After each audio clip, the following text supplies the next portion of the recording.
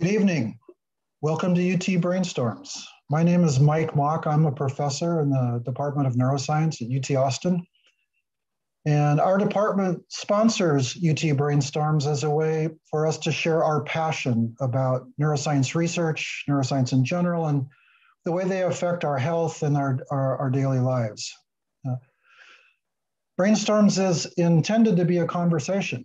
We share what we know, and then we learn from you, from the questions that you ask, and in the way that we answer them.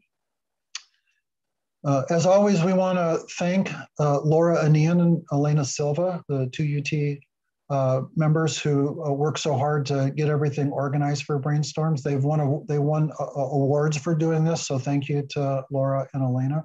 We should also all send some positive vibes. Laura's dog Ramona is sick in the doggy hospital tonight, so good vibes to Ramona. So this is Brainstorms 31. It's our sixth in the YouTube format in our fourth season.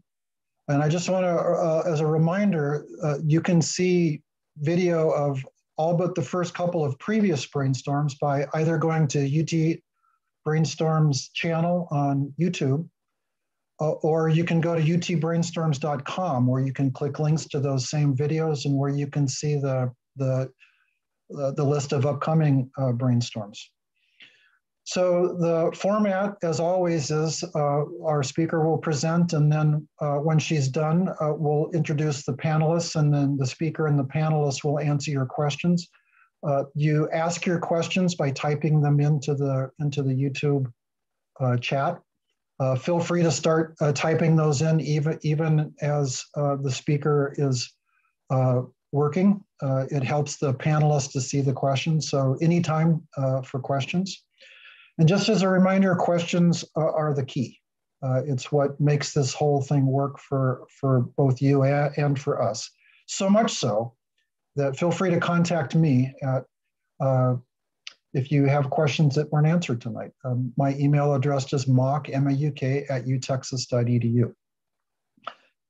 So our speaker will introduce her panelists, but it's my pleasure to introduce the speaker tonight, Dr. Micky Marinelli.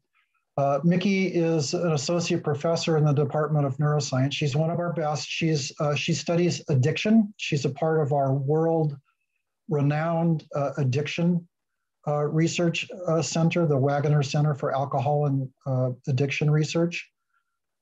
She's made great contributions in that field. She's also, she teaches a very important class for us. She teaches a class about the sorts of things that we're going to hear about tonight. About fallacies and how scientists have to learn to think like scientists. And that's what she's going to talk about us tonight. So please join me in this crazy virtual format in welcoming tonight's speaker, Dr. Micky Marinelli. Hi, everyone. Thank you for being here. Today, I'm really happy to be sharing you one of my passions, which is about the fallacies of research and of science in general. So how we are easily fooled and when misled when processing information and making decisions.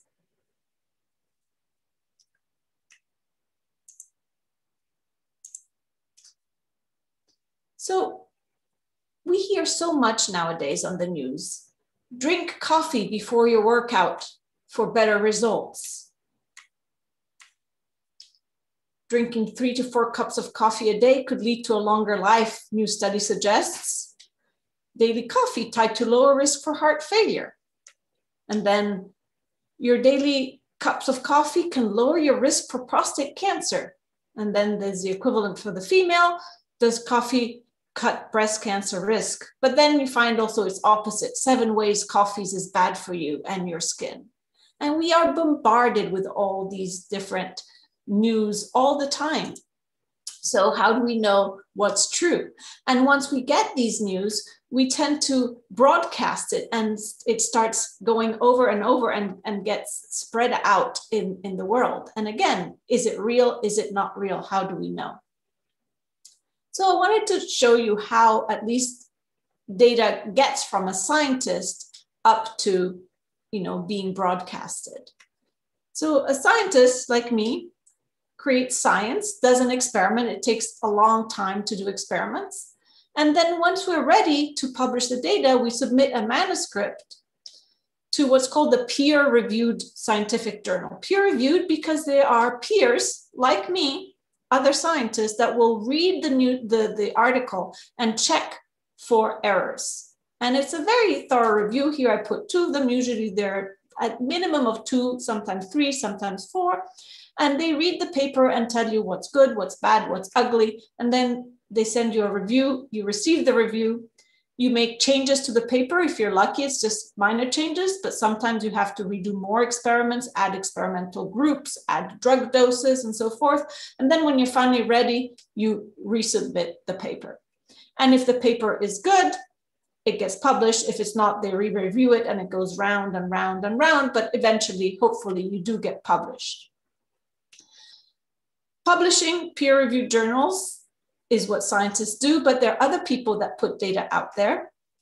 And these people come from all sorts of places. They could be organizations and companies. It could also be people who claim they're scientists but are not, but have some credential from an unknown university or one that you have to just pay to get your credentials.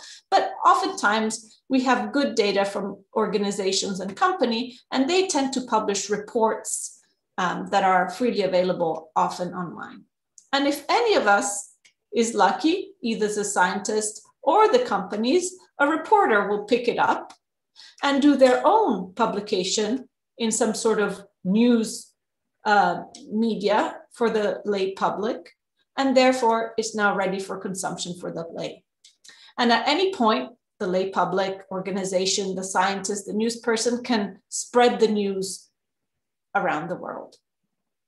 And during all these steps, a lot of things can go wrong. So first of all, there could be just errors or ignorance on the part of any one of these to either interpret the information wrong or to actually produce wrong information. Hopefully not too much of this on the scientist's point of view, but it can happen. And then in addition to just ignorance and mistakes, there are also some maliciousness sometimes behind the way data are portrayed that is usually lucrative. And so we have to be careful about that. So I'm going to go through a few things to try to prevent ignorance, mistakes, and maliciousness not from happening, but at least it will prevent us from not seeing it. And hopefully we'll be able to see these things. And on top of all of this, there's a lot of irrationality and the way we think that is not quite as rational as we would like it to be. So all of these come and can fool you in your ability to interpret data. So I'm going to describe all of these methods to avoid ignorance, mistakes, and maliciousness from interfering with your ability to judge data by going through what I call a really crash course experimental design 101 and interpretation of data. And I just chose a few things today. It was so hard to choose, and I don't even know if I'll manage to go over all of them. But I want to talk a little bit about correlation, control groups, graphs, percentages, and proportions. And every time that I talk about science the way you're supposed to see it, I have this symbol here of science. And every time I talk about irrationality, I will have this symbol over here because both of them are important. So we have to understand our irrationality to see how we could see things wrong, but then we also have to learn how to do things properly with this method over here. And before I go further, I just want to say that I started really loving irrationality when I took a course with Dan Ariely. It was one of these massive online courses, these MOOCs. It was a fantastic course. It really got me interested in it, and it sort of enriched my teaching of experimental design and statistics that I was doing. So to do these demonstrations of all these different things that can go wrong, I'm going to present to you some data. The data will either be real, fictional, meaning just to make the point, just an example of invented data. We can't do that in science, but for a talk, I want to make some points. So I created some fictional data, and then I'll have some anecdotes. So everything that's real will be in color. Fictional data will be in black and white, and anecdotes are sometimes in color, sometimes not, but I will always tell you whether the data are real, fictional, or anecdotal. So let's begin. And I want to begin a little bit with irrationality. I show this all the time to my students, so that if they're online looking, they're probably a little bit tired of this. But if I ask you, what do you see in this picture?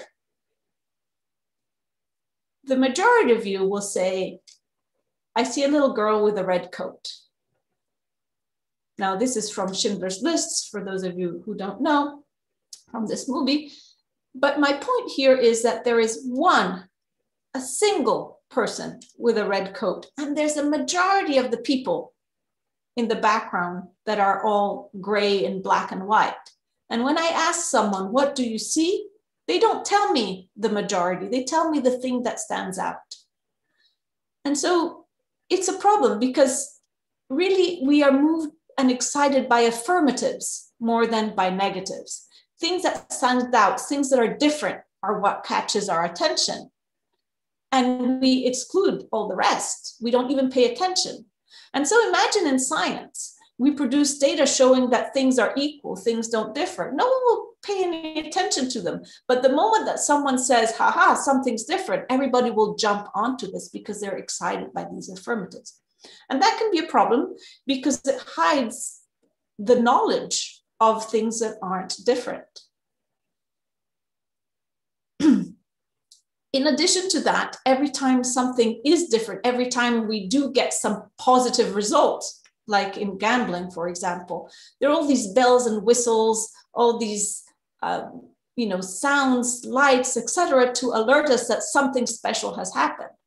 But let's say we play half an hour and 29 minutes we don't win, we don't remember those, we just remember the big moment when we won. And so again, everything that's affirmative, everything that's positive, everything that's different, we pay attention to, and the rest not. And that's partly what leads to this dissemination of data of things that are different rather than things that are not the same, and why there's so much hype about things that are different, because that's what excites people. I put a slot machine here just to remind me to say that when people play slot machines or other things, they tend to start thinking that maybe there's a pattern to what the game is, how the game is going. They start counting, oh, this letter came out 7 times, this other one came out 12 times, so then the chances are that this other one can be. So basically, people see a lot of patterns. And this was studied in what I'm going to show you in the next slide, which is a study that was done by Amos Tversky and Thomas Jilovich and Robert Vallone, where they measured the number of, I never know how to say this. I'm not American, so I don't know how you say when you put a basket into the hoop. I'll call it putting the ball into the hoop. And they measured how many times the basketball team put the ball into the hoop. And they noticed that there are sometimes that the player hits it, sometimes they miss, hit, hit, hit, miss, miss, hit, miss, hit, hit, hit.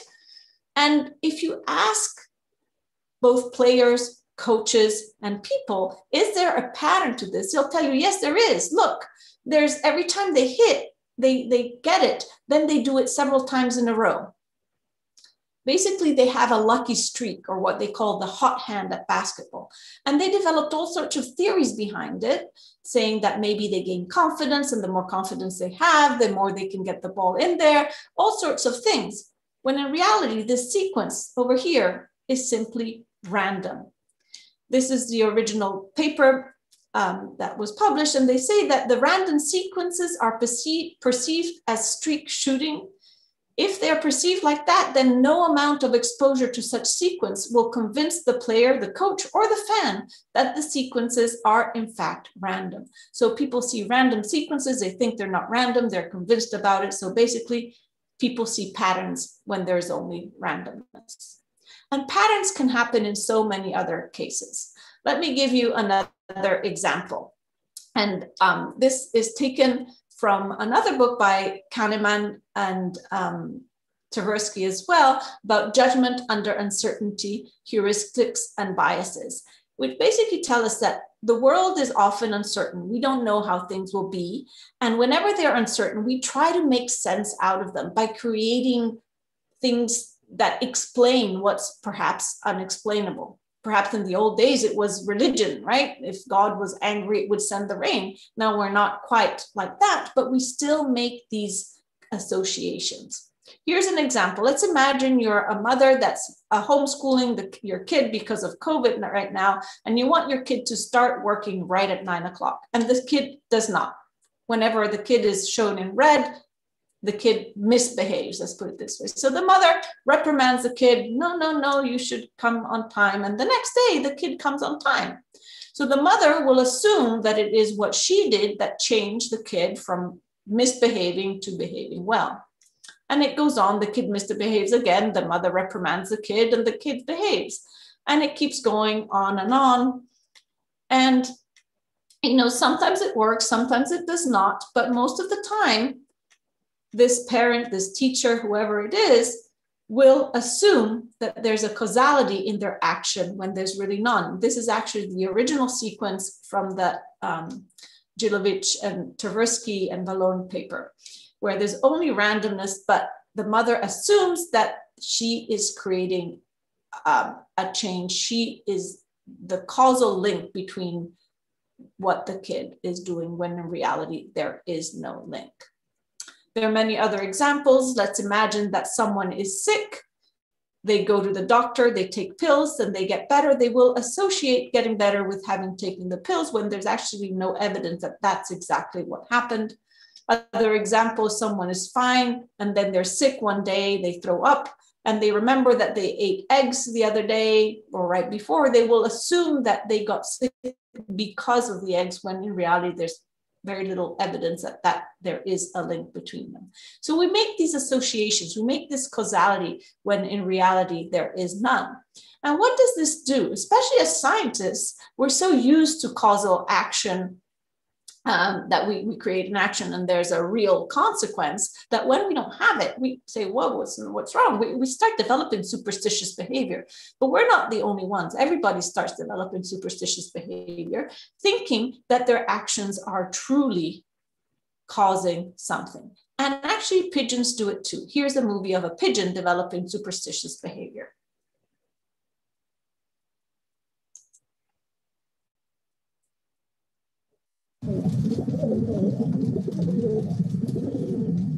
"60 years ago, the American psychologist B.F. Skinner investigated the behavior of pigeons, rewarding them with food when they learnt to peck a key in the feeding apparatus.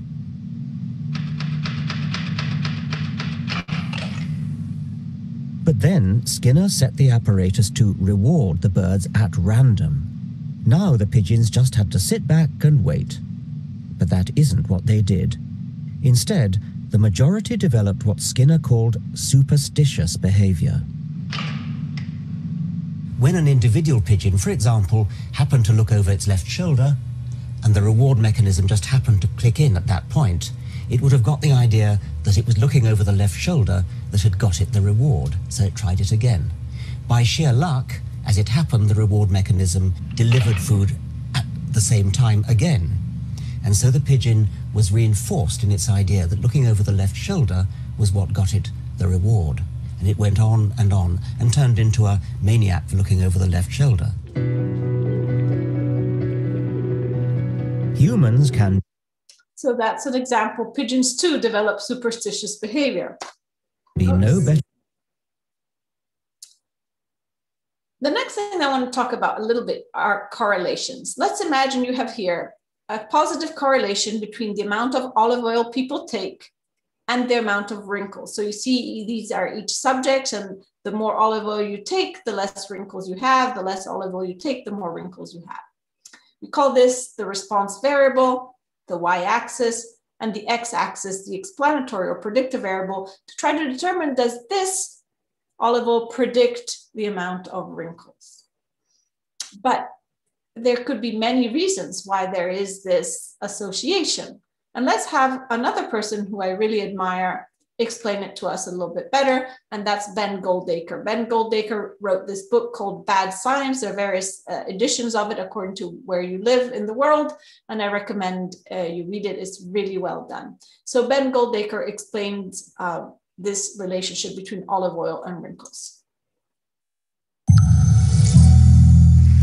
So I'm a doctor, but I kind of slipped sideways into research, and now I'm an epidemiologist. And nobody really knows what epidemiology is. Epidemiology is the science of how we know in the real world if something is good for you or bad for you.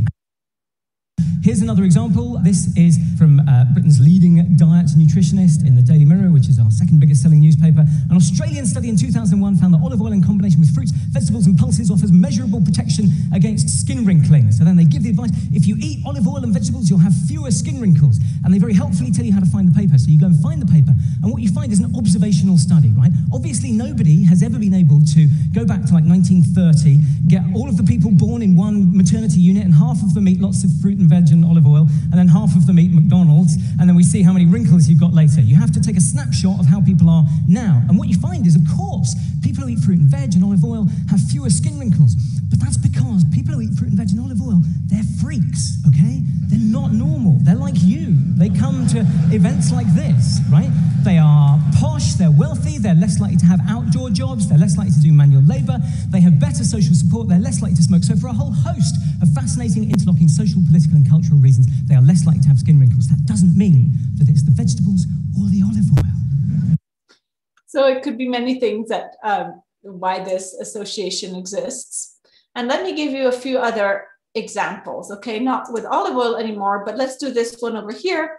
Amount of smoking and severity of lung cancer. There's a positive correlation over here. These are fictional data. They're not real, but there is a correlation that does exist in reality. And so this likely is a causal effect, maybe smoking does actually cause lung cancer. But correlations aren't always causal. They could actually be other things as well. In this case, we have the amount of cancer medication here correlates with the severity of lung cancer. In this case, it's not the medication that's causing the lung cancer, but the medication is a consequence of the lung cancer. So there's still a relationship, but it's not causal, it's a consequence. And then there could be other things. So the amount of coffee correlates with lung cancer. The correlation truly does exist. It's not this one that I'm showing you here, but there does exist a correlation. Why is that? Does coffee cause lung cancer? Or do people with lung cancer drink more coffee? No, it turns out that people who drink coffee also smoke. So there's an indirect link that associates coffee with lung cancer, and the mediator is actually cigarettes. So correlations, when you see a correlation, the explanatory variable can be the cause of the response variable. It could be the consequence. It could be that there's a confounding factor, just like coffee, or it could also be totally unrelated and not existing at all, just a pure coincidence. And cause and consequence can be actually cyclical, okay? One can maybe cause it and then it becomes a consequence and so forth. So just keep that in mind whenever you hear news articles about correlations, that there is no causation necessarily, there's just a correlation. And when there is, it could be a cause, but it could also be a consequence, or there could be a confounding factor, just like Ben Goldacre explained about the olive oil. So if we really had to determine whether coffee increases lung cancer, what would we do? We would need to set up an experiment with control groups. So let's look a little bit at control groups. So for control groups, I showed you before that someone who's perhaps ill takes a medicine and then gets better, and they will attribute the getting better to the medicine when that's not the case. I'll give you another example. Kids in school then take a fish oil pill, and then they increase their learning. Can we say that the fish oil increased their learning? No, we cannot, because so many things can happen. First of all, there's a passage of time. So we don't know if learning increased just simply because time passed, or because they had more practice in learning. So we don't know that at all. And there's so many variables that can come into play. The time of the year, you know, the amount of exercise that they had, so many things. So we can't say that this fish oil is what increased learning. In order to do that, we need to run a test with a placebo that looks exactly like the fish oil pill, but does not contain the fish oil pill. So everything is identical except for the variable of interest.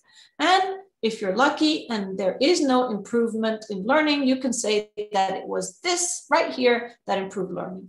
But you might be unlucky and it was not at all the medicine, the fish oil pill that improved learning. It was just something else. And in that case, you would only spot it if you run a proper control with a placebo.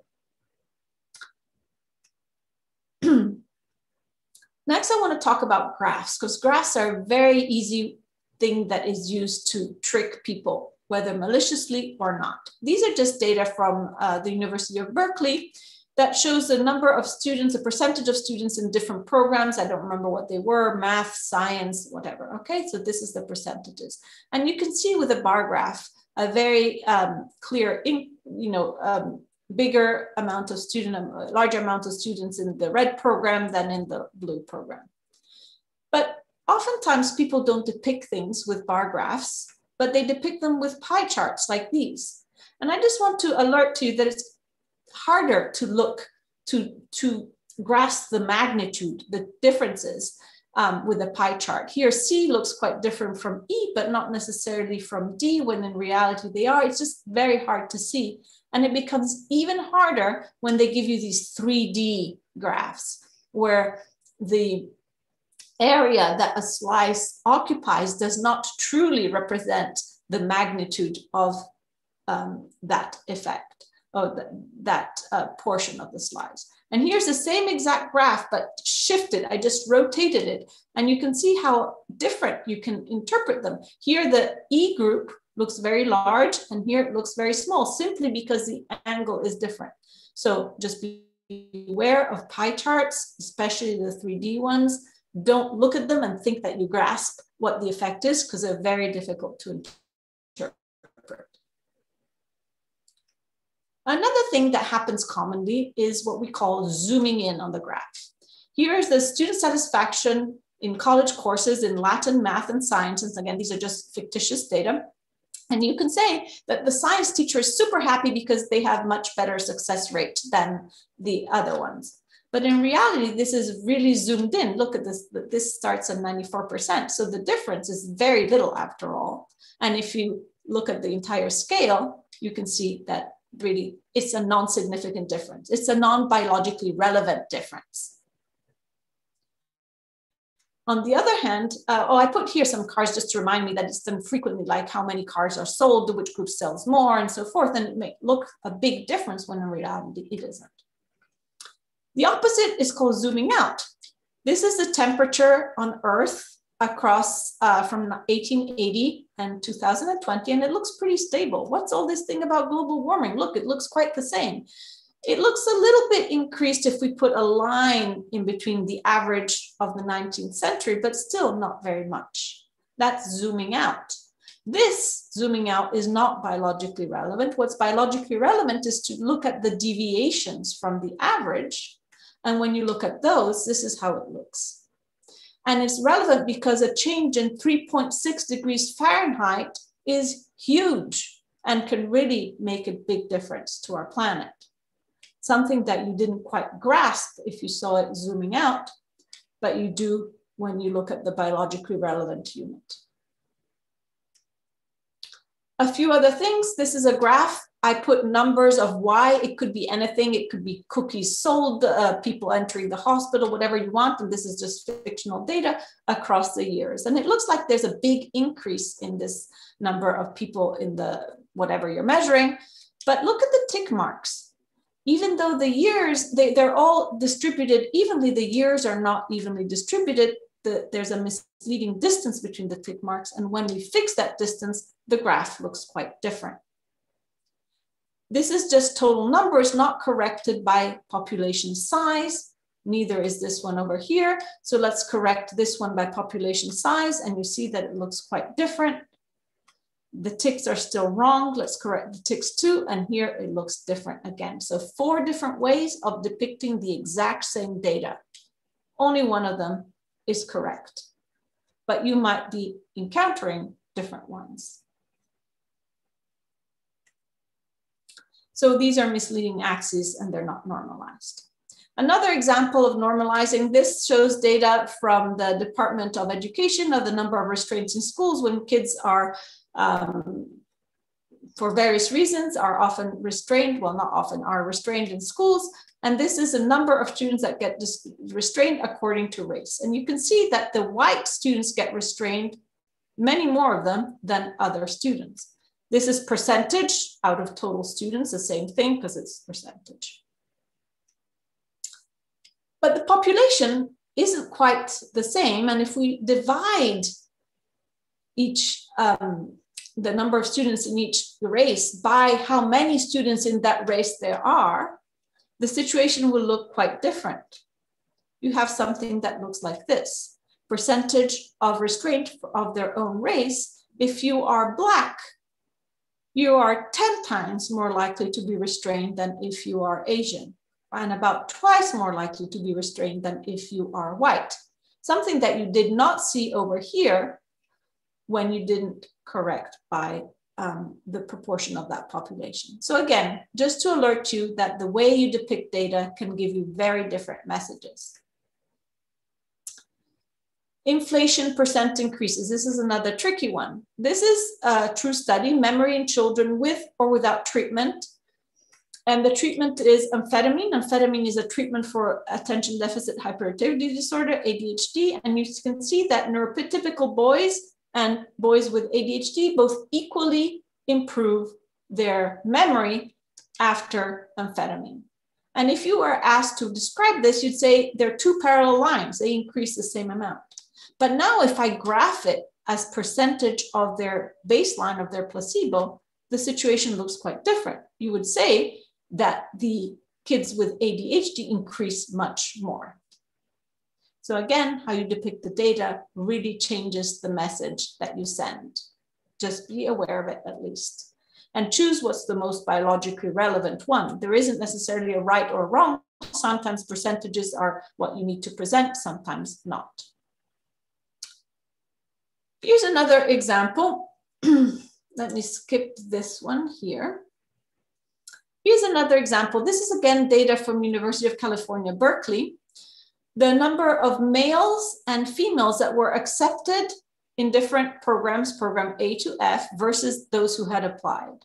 And when this came out, someone sued the University of Berkeley because they said, you discriminate. Look, you're accepting 45% of males, but only 30% of females. That's discrimination. So if you plot this, you can see 30% of females versus 45% of males. Actually, that's just the number. And if you do it in percentage, you can see it there better. And the way they calculated this percentage is by dividing the number, the total number of accepted students by the total number of applied students in both cases. But that's wrong. If you look more carefully, and let's look at each program individually, for the program A, the number of accepted students was 62% for males, and it was higher for females. Program B, a little bit lower in males and higher in females. Most programs have a higher percentage of females accepted than males. So how is this, right? So if you do the aggregate, if you base your average, your percentage on the average, you get a very different result than if you get it if you do it on every different program. So here it's every different program. The females almost always win against the males. And as you see in the end, the proportion of students that get accepted in both programs is very similar, slightly higher for the females than the males, but definitely not different, definitely not worthy of a lawsuit. If anything, the males are preferred. This is called Simpson's paradox, when groups go in different directions, but when you do the aggregate, the situation looks quite different. So let's go back to correlation. There's a similar things to Simpson's paradox there too. This is just a fictional graph that I showed you before. And I want to alert you that in correlations, what you want to do is 2 measurements in the same subjects. And when you don't do that, there's trouble. Here's real data about happiness and how it relates to GDP, to wealth across different countries. And the size of the balls here is just the size of how many people are in each country. And you see what looks like a positive correlation between wealth and happiness. But that's wrong to conclude that, because you're not measuring it in the same individuals. If you go measure it in the same individuals, it's possible that you see a negative correlation within each country. So when you make an inference about individuals based on aggregates, we call that ecological fallacy. And it's very similar to Simpson's paradox that I showed you before. When you choose aggregates, you have a positive correlation, but in reality, within each one, there is a negative correlation. So whenever you see a graph that has aggregates and makes a conclusion, you can't do it at all. You can't make a conclusion based on correlation purely, you need causality, but you furthermore can't do it when you're not measuring the same thing in the same subjects. Let's try to see, how to bring it all together. This is a true study. And in reality, the study was very careful in not making wrong conclusions, but I want to show it here because people could misinterpret it quite easily. These are depression scores before and after a certain treatment in a population using 2 different scales. So it's great, they replicate the experiment and they use 2 different scales to increase their validity. And they see that depression decreases after treatment. So does anybody spot what's wrong?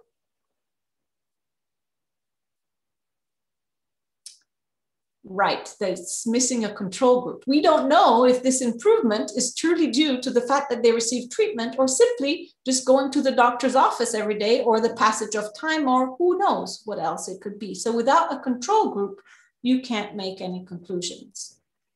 In addition to that, these scales have been zoomed out. When you show the entirety of the scales, the situation looks quite different. So if we plotted the level of depression as none, mild, moderate, moderately severe, severe, yes, there is an improvement, but is it really that biologically relevant? And here too, it's not such a big deal.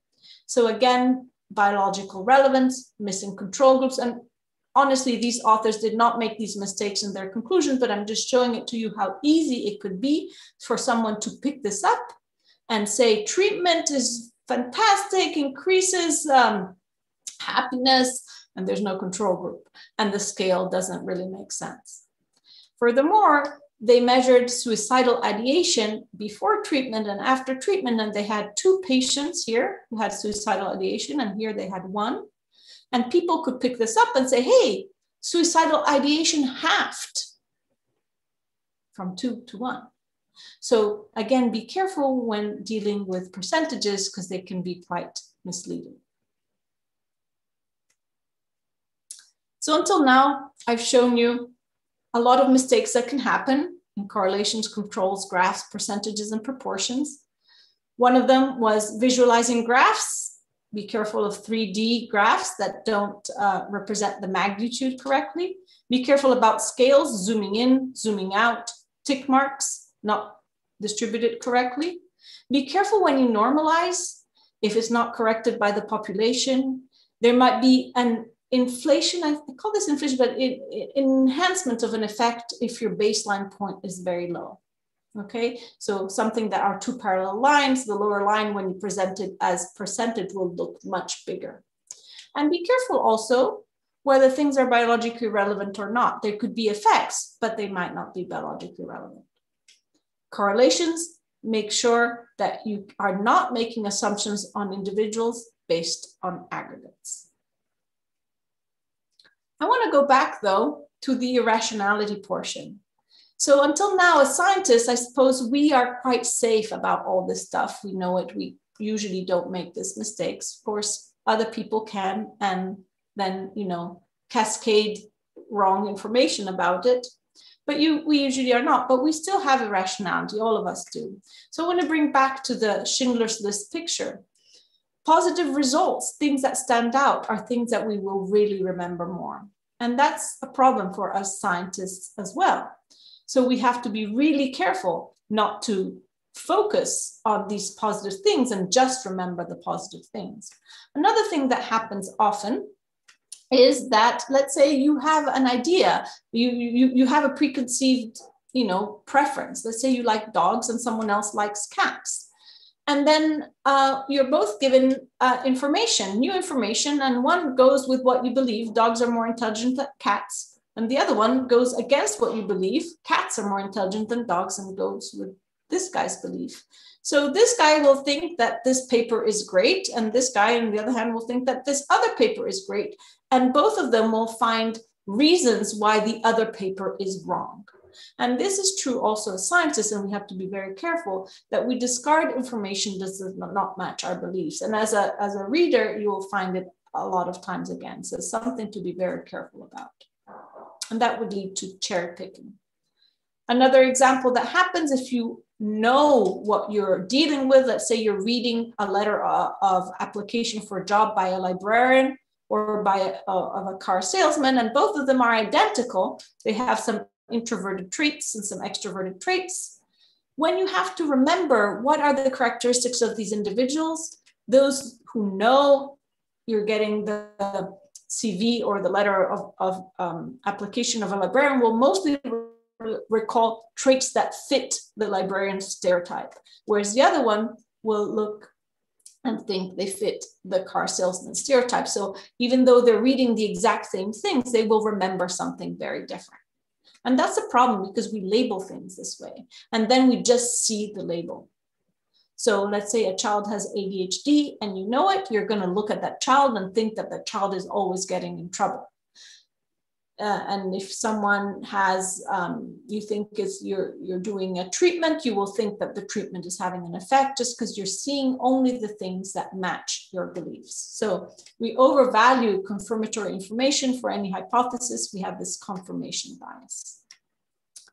So a bottom line about all of these illusions can be summarized by this other great talk by Michael Shermer.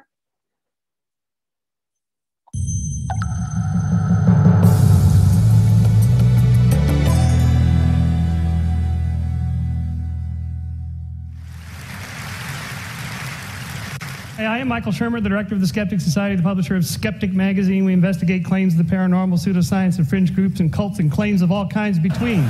In this case, supposedly these messages are hidden in electronic phenomena. There's a reversespeech.com webpage in which I downloaded this stuff. Here is the forward. This is the most famous one of all of these. Here's the forward version of the very famous song. If there's a bustle in your hedgerow, don't be alone there.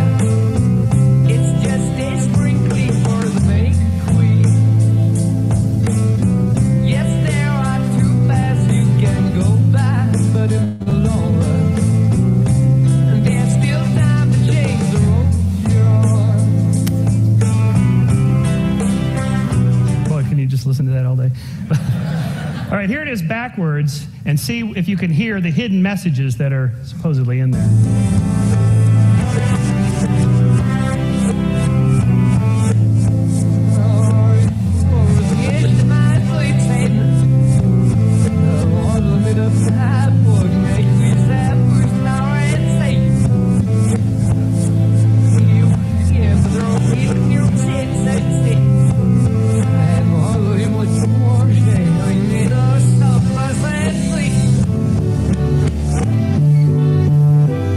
What'd you get? Satan. Okay, well, at least we got Satan. Now I will prime your auditory part of your brain to tell you what you're supposed to hear, and then hear it again.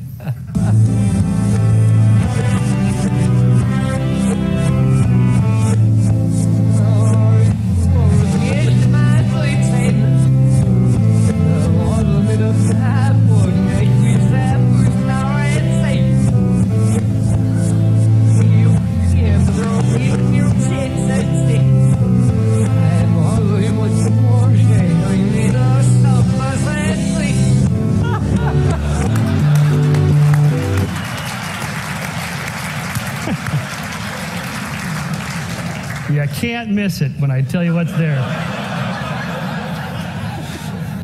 So bottom line, we see what we're looking for.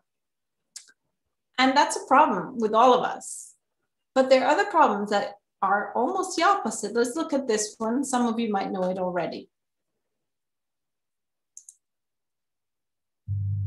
This is an awareness test. How many passes does the team in white make?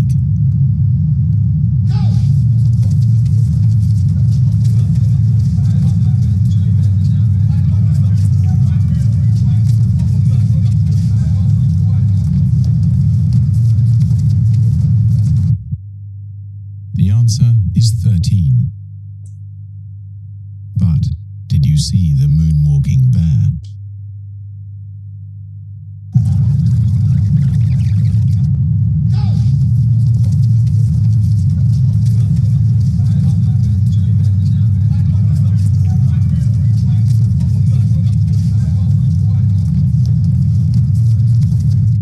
So this is the opposite. So when you're not looking for something, you don't see it. So it's really hard to navigate this world full of, these difficulties. Now, the original study was from Christopher Chabris and Daniel Simons, and they wrote this book called The Invisible Gorilla, another book that I recommend you read.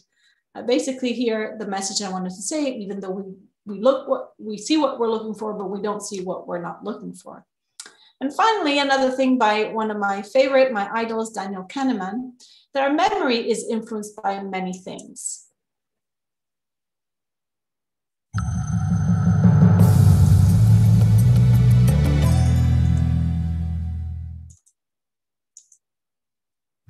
Now, I'd like to start with an example of somebody who had a question and answer session after one of my lectures, reported a story, and that was the story.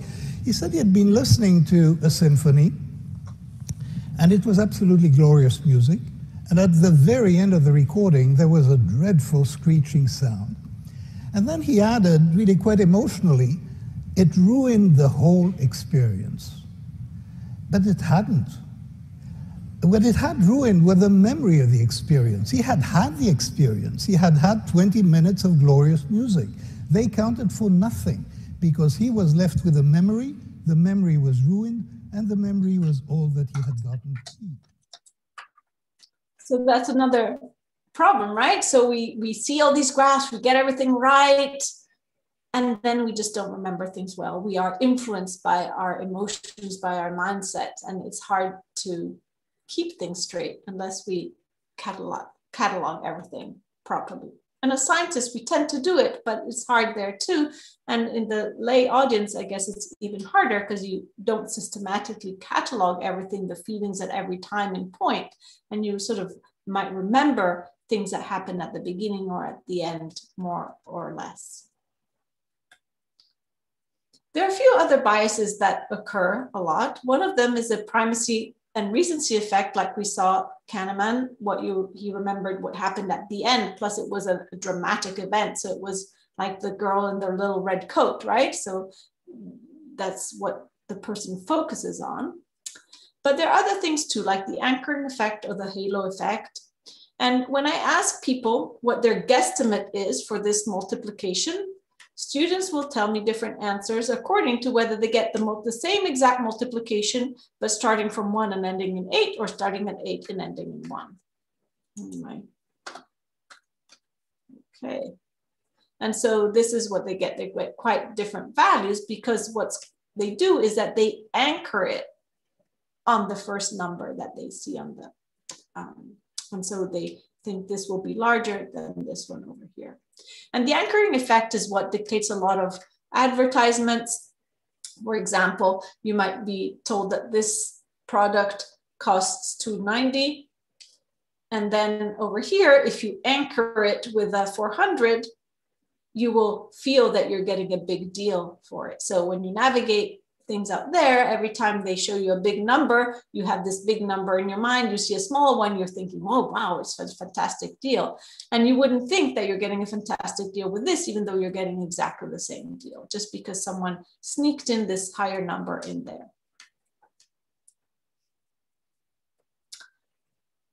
brings me to another thing that has to do with the anchoring effect that's used doing questionnaires. If I ask someone, how many times did you, I don't know, look at your cell phone today, drink coffee, drink alcohol, what have you, and I give you two different scales, a short scale in one group and a long scale in the other, people who have the shorter scale will give shorter answers, smaller numbers than people who have the larger scale. So again, they anchor their response with a number, and they will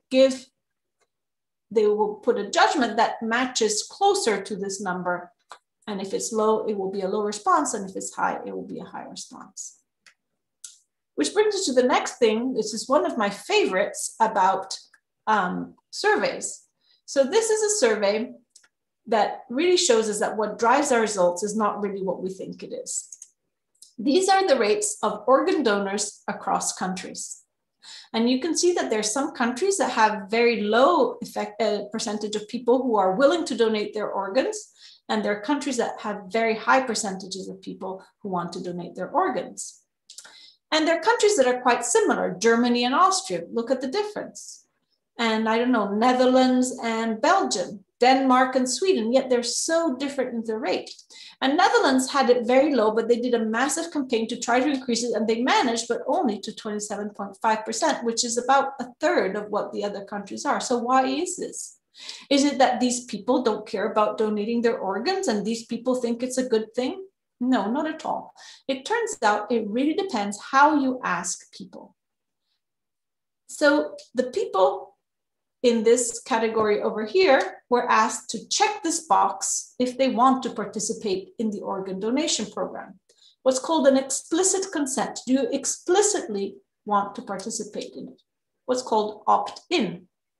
And this is done when you go get your driver's license or to renew it. On the other hand, these people here were asked, check this box if you do not want to participate in the organ donation. So they're giving implicit consent by not clicking the box. This is called opt-out. Look what a big difference, simply by the way you ask the question. So why is it? Do they not care to look at the box? No, on the contrary, they do, but it's a very difficult situation. Decision to make. You have to imagine yourself dead. Do you want to donate your organs? It's not an easy thing. So you just don't think about it, right? You just avoid it. And by avoiding it in this case, you're not donating your organs. And by avoiding it in this case, you're automatically donating it. So when you see surveys that have opt-in, opt-out questions, be sure to know that the results will be very biased. And they will lean in one direction if it's opt-in and in the other direction if it's opt-out. And finally, the problem is that we all have a biased blind spot. This is, I got this from a UT website, and it says that one study found that 64% of doctors believe that the freebies they receive from pharmaceutical companies influence their doctors. So 64% of doctors should be influenced, but then only 16% of doctors thought that it affected them.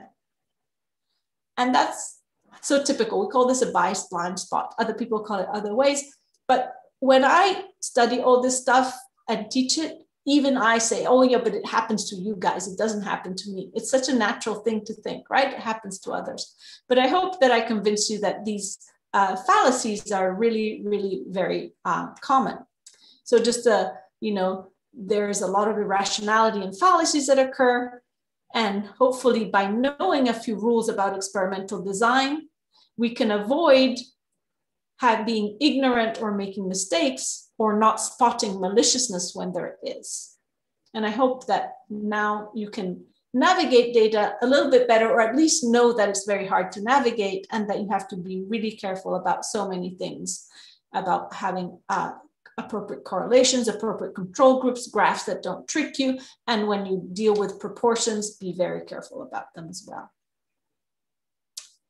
So I'm done with my talk and I'd like to introduce the next speakers. Oh, one last thing. Okay, I gave you a lot of anecdotes here, but anecdotes are not data. As Ben Goldacre says, the pool of anecdote is not data.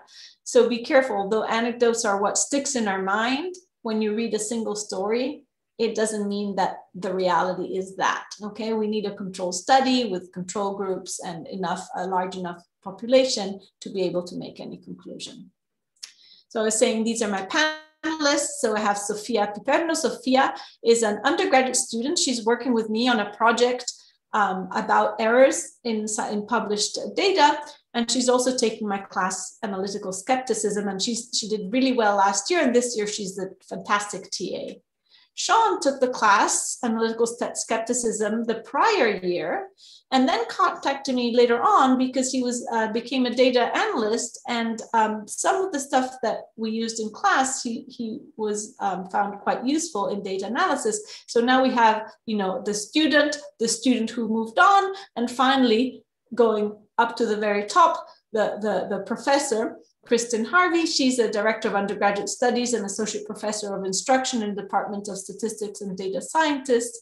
I had the pleasure in these teaching days that we're able to watch how other faculty teach. I watched her teach and I was quite inspired, and I thought that what she taught was quite relevant to the seminar, and so I asked her to join here. And so we have from the undergraduate to out of college to then having a faculty position. So I have the whole gamut. And we are quite ready for your questions. Thank you.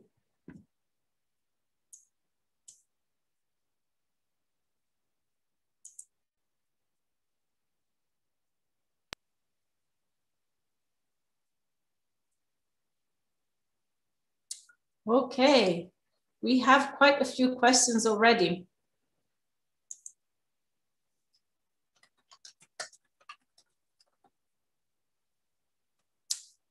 Okay, let's see. This is a hard one, so I don't know if anyone in the group is willing to take this. What makes some people more susceptible to conspiracy theories than others?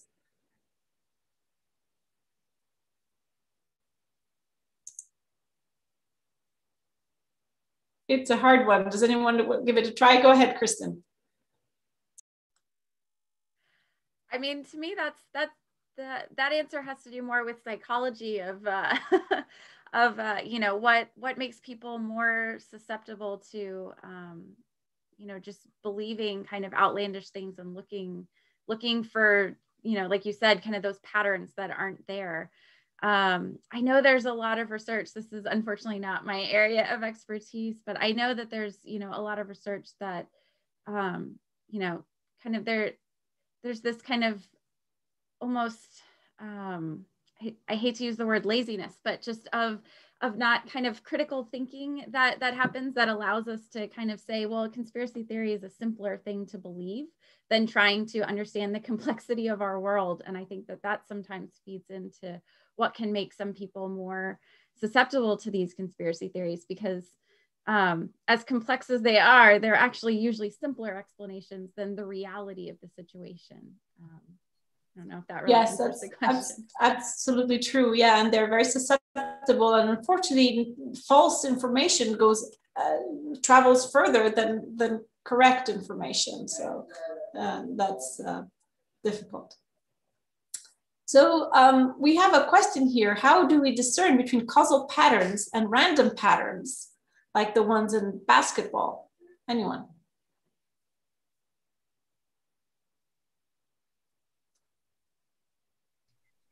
Well, we basically, go ahead, Sean. Yeah, so, my first thought is that depends on the sort of experiment that you're going to be running. So there are a couple of different types of experiments that you can do. You can do a correlational experiment, which would help identify these sort of correlations and trends that you find interesting. Or you can do a causal experiment, in which point you are intentionally manipulating the variable that you're interested in seeing and seeing if it has an outcome. So it's really important to remember that if you see a correlation, it does not mean there's any sort of causation until there is a causal study that is done, sort of confirming what you may have already inferred by the correlation. Something else that I think is important that Micky talked about in her presentation is making sure that you have a control group to refer back to. Just having a control group can just change your perception on things as well.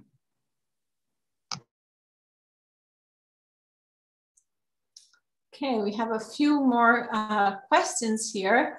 How can we change the scientific method, that is the peer review process, to minimize biases and errors? You know, it's hard, right? Nowadays, the papers we have to publish don't have 2 or 3 techniques that they used to. They have 10. So technically, 10 people are supposed to review them, but we don't always have 10 people who are willing to, or is it feasible to send it to 10 people? So it's a difficult thing. So I think the best way is to have proper training so that you don't fall into these traps. And then what you produce is solid. Can I also add, I think one of the important things is there's been a real focus on transparency in publications now, and that people publish, you know, not only their publishable results, but also the process, the detailed process by which they got that, and even publishing their data sets so that people can actually check their statistics as they're doing these studies. That was not, you know, a common thing that was done years ago, but it's really, there's been a movement that, you know, the only way to really know is to just go in and actually check people's results, to be able to follow the process through step by step. And I think that's a really good step forward for improving the scientific method as well.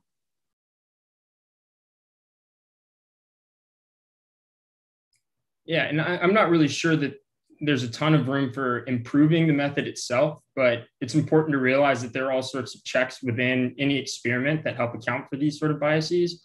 So an experiment, for example, will have control groups, or they'll have placebos, or they'll have blinds. So people collecting the data aren't influencing the outcomes, people analyzing the data aren't influencing the outcomes, and people actually being studied aren't influencing the outcomes either. So it's a balance of a lot of different things that help sort of build trust in the study and add to visibility.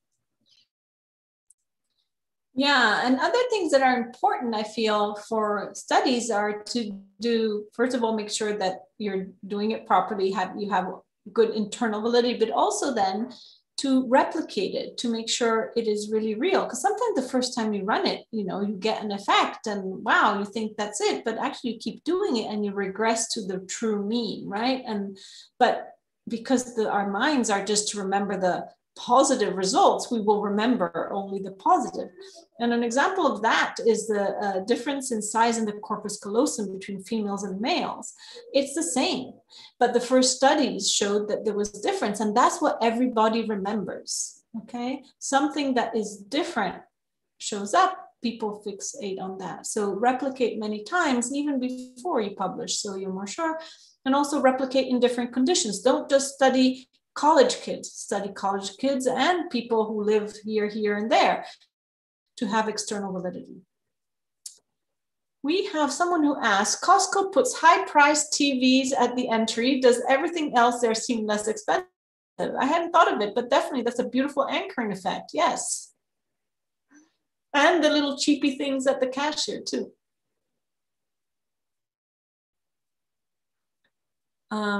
So someone asked, some of the phenomena you talked about are used in popular culture, like zooming in, how changes in stock market. How often do you think these actions are done intentionally to fool us?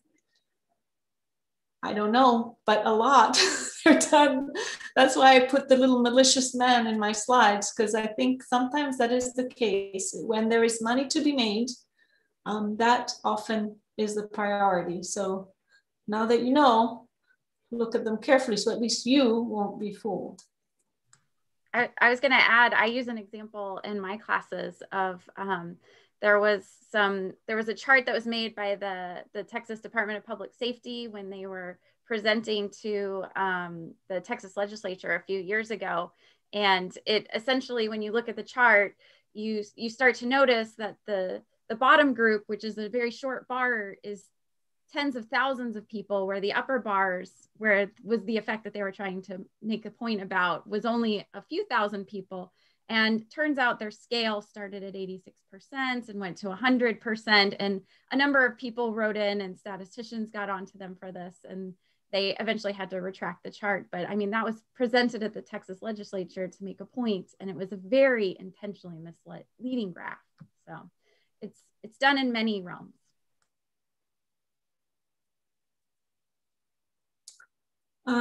In the example about doctors and farm influence, are the two results really in conflict? If a minority of doctors are influenced, then isn't true that their colleagues are influenced. I'm not sure I understand the question, but I think probability-wise, if you query 100 of them and 64 think there is bias, then technically you should find, 64% of them have it, then technically 64 should admit to it.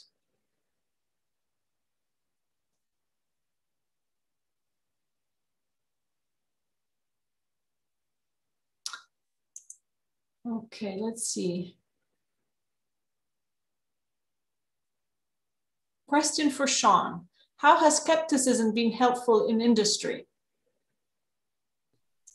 That's a really good question. So the example that comes to mind is actually an example that I originally emailed Dr. Marinelli about. I was tasked with analyzing a big data set specifically related to people who had tested positive for COVID.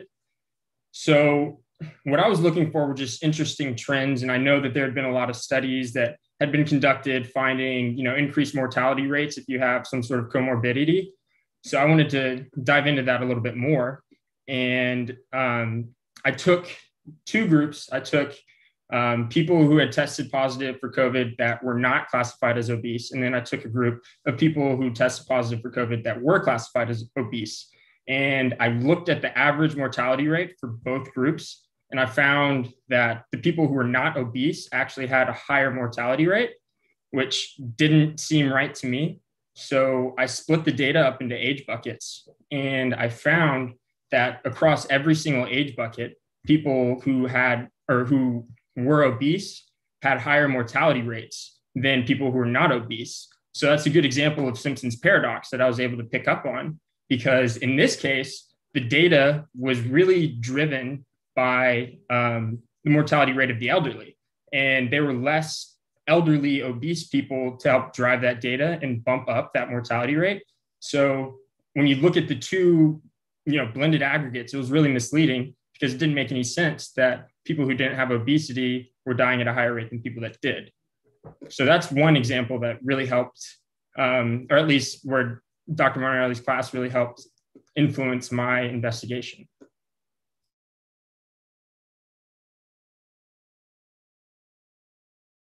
Thank you, Sean. We have a few other people who asked to discuss a little bit more about Simpson's paradox. Would you feel like doing it, Sean or Sophia or anyone?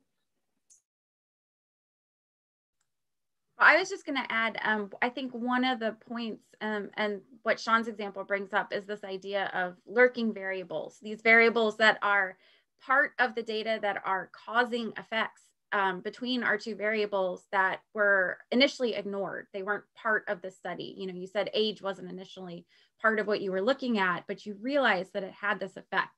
And often that's what causes these Simpson's paradox problems, is that I think somebody had mentioned in one of the questions, this kind of, well, why do you just always aggregate? Well, it's because we don't realize that there is this grouping effect that is kind of hidden, and that is caused by that lurking variable, that variable that's under kind of the data kind of hiding back there.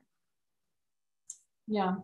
Another example, it's kind of related. I remember a colleague was doing a study, and they were measuring how long people stayed in the hospital and how much it cost to stay in the hospital. And these were people who had been admitted because of a heart attack. And they realized that one group was leaving much earlier, and they were taking antidepressants. So they said, oh my goodness, look at this. Maybe antidepressants help heal the heart, right? And so they found out it's true. All those people who were taking antidepressants were in fact leaving the hospital earlier. Well, it turns out that they hadn't realized that the people who were taking antidepressants was an enriched population of females. And in that settings, females were leaving the hospital earlier. They were mothers that had kids, etc. So they weren't staying as long. So in fact, it wasn't the medication, but it was perhaps being female. So that would be a lurking variable. And if you aggregate everyone, because you have a higher proportion of females in one group, it will drive your average in one direction versus the other group that has less of them.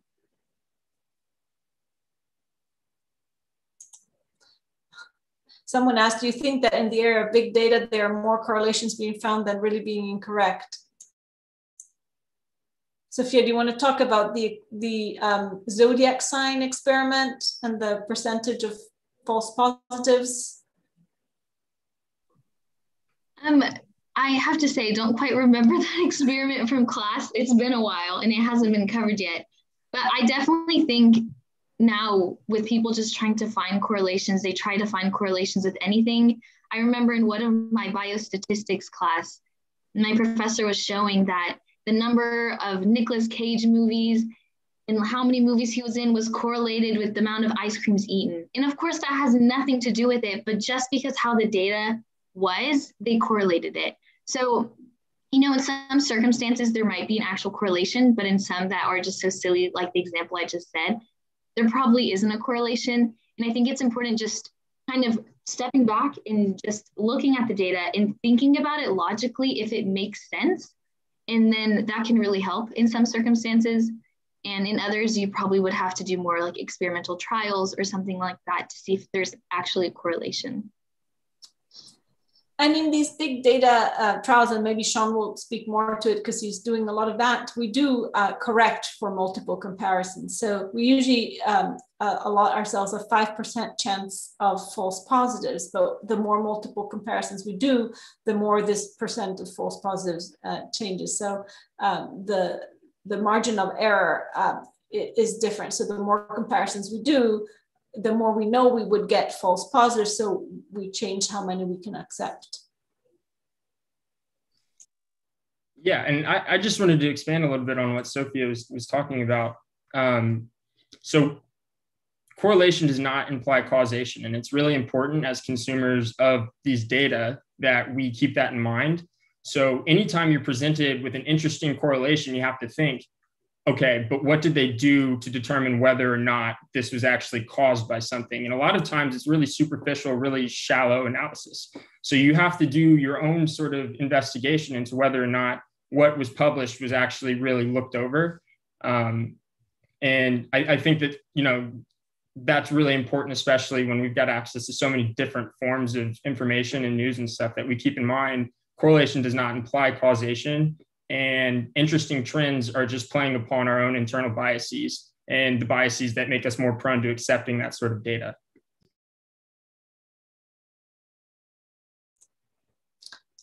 Totally unrelated, but someone just sent me, you say dunk. Okay, so the basketball in the basket dunk. Okay, I'll never learn it. Let's see. Oh, how can we learn not to be fooled, manipulated in these ways? It's hard because, you know, so it's easy when you know the tricks of the trade. So you're going to now look at the scales, you're going to look at that. But then there are these irrationalities, and those are very difficult. At least becoming aware of them is a first step. But because we have a bias, a blind side to our biases, it's really hard. At the same time, though, the more you practice it, the more you see it. I know that some students in my class said, you ruined me. Now everything I see flaws. So it becomes easier to spot errors, but it's hard.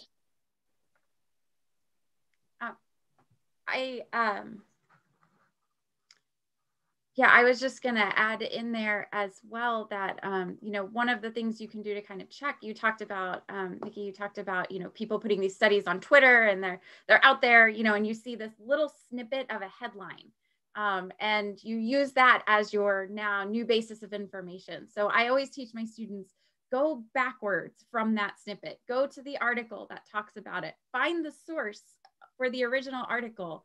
And even if you only read, you know, the abstract of the actual article, you will probably learn that whatever you read on Twitter was, you know, 90% wrong, because it's like a game of telephone getting out into the world. So, you know, always going backwards from that snippet to the original source, I think is a really good way to try and protect yourself from being fooled, and to check the validity of that source. Was it actually a peer-reviewed journal? There's a lot of journals out there now that people just pay a sum of money, and now it's in this thing that looks like a very legitimate journal. And so, you know, checking to see, is is this actually a peer-reviewed document or not?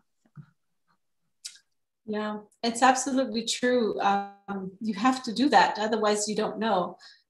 So you have to be a critical mind, but then when you see it, you go backwards, and you should see all these clickbait things that they put that you want to click on it, what's going on, and then it has absolutely no reality behind it, right? But it got you, and that's what you'll remember, because we are moved by the affirmative, by the little girl with the red dress, red coat, you know? Yeah. So someone's asking, how big of an issue is p-hacking in research?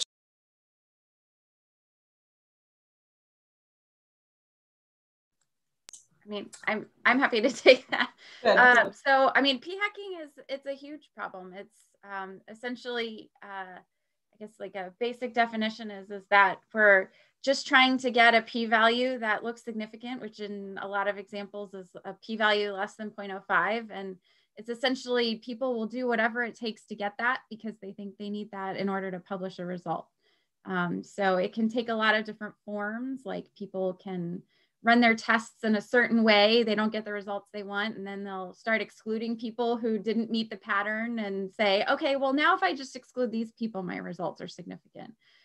Or if I just run essentially, you know, a huge number of tests on this data, I'll eventually find something significant, which is true. You will eventually find something significant by chance. And it kind of goes back to what Sophia was talking about with the spurious correlations. So it's become a huge problem, just kind of when the number is more the pursuit than the actual truth in the science, we have a real problem with kind of any field that that becomes the goal.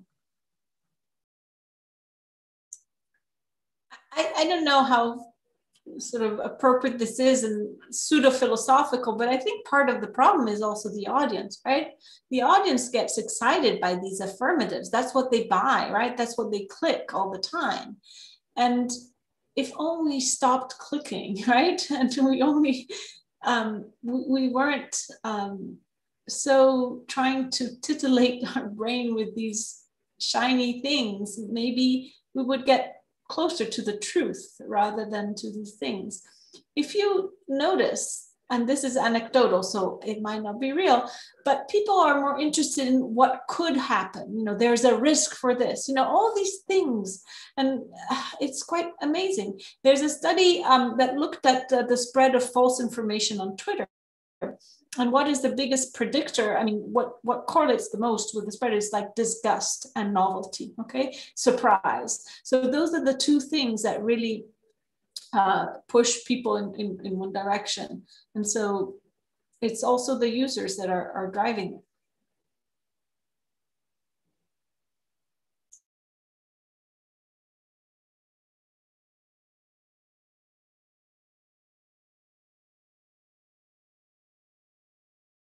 There's a question here. I've read complaints that studies of effectiveness of COVID vaccines are being compromised because many in the control groups are getting vaccinated after the original study completed. I don't know actually about that, nor exactly.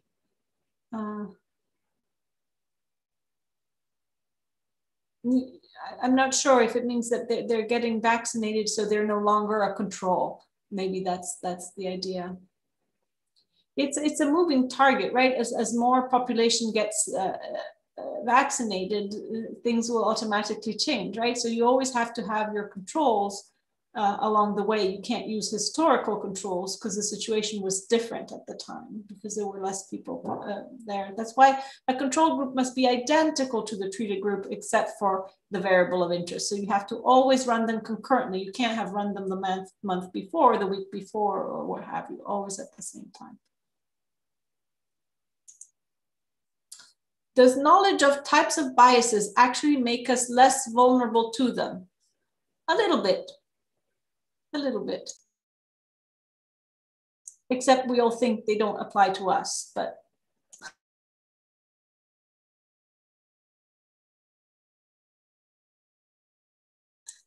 This is a question that someone asked. What do you think about published data by country in total cumulative numbers instead of rates? does someone want to get, because that's something I wondered a lot myself too.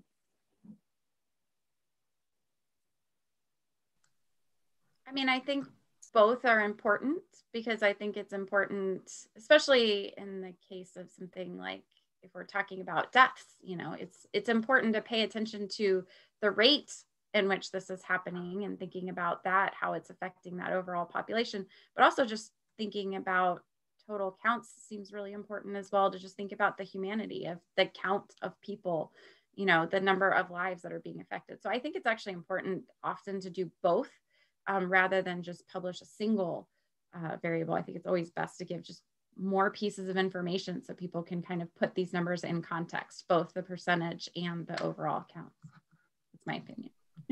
Yeah, I agree. And I think that when you're thinking about something like that, it's really important that you check these cumulative numbers and make sure that they've been normalized by the population of each country that's reporting.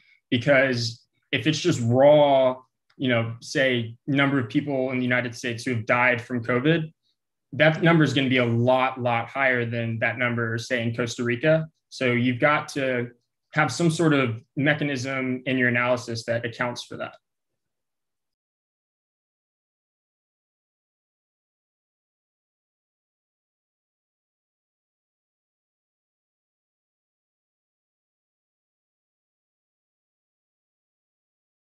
I'm mute, sorry. What tools can we use to fight preconceptions or labeling bias? That's really hard. I remember reading a study about teachers looking at children, and they were told that one child was a bully and the other one wasn't. And there were two children, one black, one white. And then they measured the eye tracking of the teachers. And guess what? The teacher constantly kept looking at the black kid, and therefore had then, whenever the black kid did something, had confirmation bias, perhaps that the kid was doing something wrong. And this even happened when black teachers were put in that position. So it was a real bias, and it's really hard. So in science, we can be what's called blind to the experimental conditions, both when we analyze the data and when we run the experiment. We shouldn't know who's treated with what.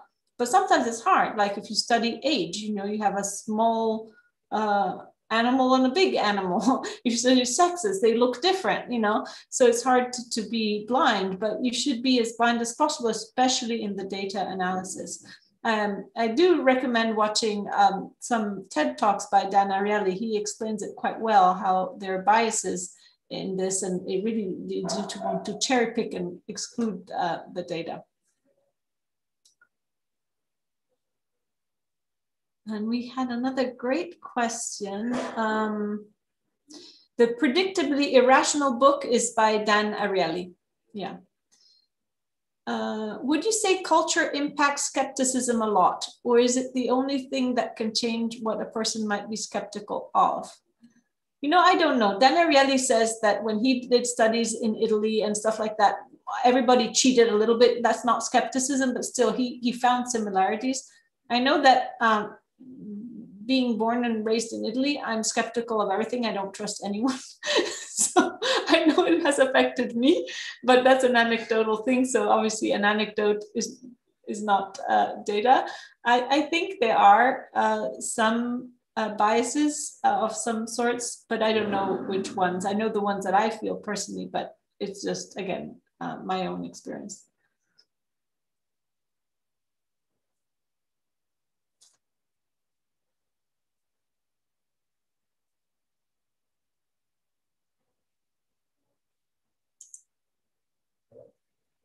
Let's see what other questions we have.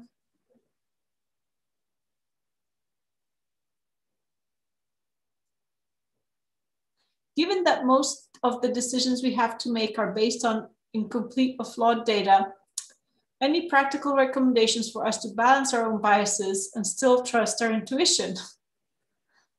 I would say don't trust your intuition. Catalog things, you know, even in the lab, right? We always run experiments the same way. We always start something at 7 o'clock in the morning, and we can really swear that that's what we do. And then we go look at our notes and it's not true at all. So what we remember is really different. So I would not trust your intuition. Cataloging is a good thing, but then you have to know how to analyze the data, so it becomes a hassle. I think just being aware that there are these things is at least helpful. I was going to add to know when a source is trustworthy or not. So, you know, I know my own limitations, and that I'm not going to find out everything there is to know, say about like vaccine safety. So I went to people who I know are experts on that, and I asked them what they thought. You know, and so I think, you know, sometimes just knowing your own limitations it's okay, but also knowing where to get valid opinions about the data from people who've actually spent a lot of time thinking about it is good as well. There's another one. Basically, the more you can remove people from the process, the more you remove biases, the better the process. To some extent, that's true. On the other hand, you could also use these other people as checks, you know, checks and balances. So it depends. Unfortunately, though, I agree that the common person nowadays is kind of lazy to go back and look at this stuff. We're soundbite people right now. So maybe in that respect, I agree, the fewer the better. All right, folks, sorry to barge in, but it's the witching hour. So I want to thank you guys so much. And this is one of the crummy parts of the virtual thing, is you don't get to hear the big applause that you deserve, but we want to give it to you guys anyway. So thank you so much. Thank you. I want to mention one thing. So scientists do automate things. There's a famous anecdote about how two labs kept doing the same experiment and getting opposite results, and they did things, and then they finally literally did this experiment side by side, and they continued to get opposite results until somebody realized that one group liked to pick the bigger rats and one group liked to pick the smaller rats. And so we learned to do things like let a random number generator assign the rats to the groups, because you never know. So that's a way to automate things. You never know when things are coming. But anyway, you guys did wonderful. Thank you so much. Again, it's a shame that you can't hear the applause, but it's happening. I'm getting lots of texts about how good it was, so thank you for that. So just as a way to close out, I want to share this with you. So just a reminder, the next Brainstorms is March 25th. I'll talk about that in a second. I want to remind again, here's my email address. If you didn't get a question answered or you think of one later, email me. If I don't know the answer, I will find somebody like Micky or our panelists who do. Just another reminder that you can see previous brainstorms by going to utbrainstorms.com, and we have all of them that were recorded on video. There are links to those recordings. There you can also see the upcoming ones. Final thing about March 25th, it's going to be connected in a way to the annual UT 40 for 40 fundraising event. It's going to be an opportunity for us to get a little notoriety and ask for help fundraising. So we look forward to that. But more than anything, I just want to thank Micky and the panelists once again for a great job.